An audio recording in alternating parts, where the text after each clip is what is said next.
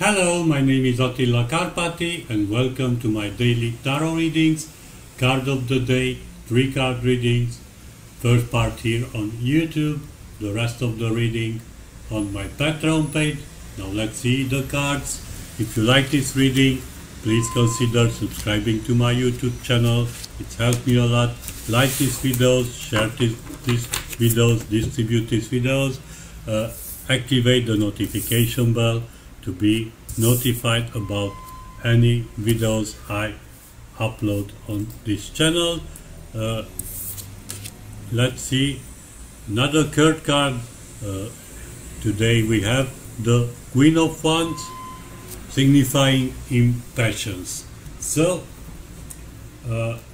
cards again, as I said, these are quite challenging cards because they are combining two different kinds of energies. Here we have the planet Uranus, the ruling card of Aquarius, visiting the opposite sign, the Leo. So Uranus brings new ideas,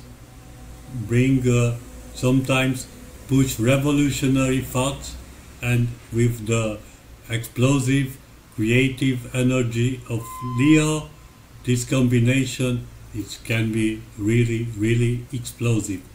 In my book, introducing the unified esoteric system and tarot, I attributed a quote to each card. Here the quote is, "Impatience can cause wise people to do foolish things." So if you are impatient, it means that you can make the wrong calls in certain circumstances. Uranus can bring very interesting ideas, but not always these ideas are the best ideas. So be careful.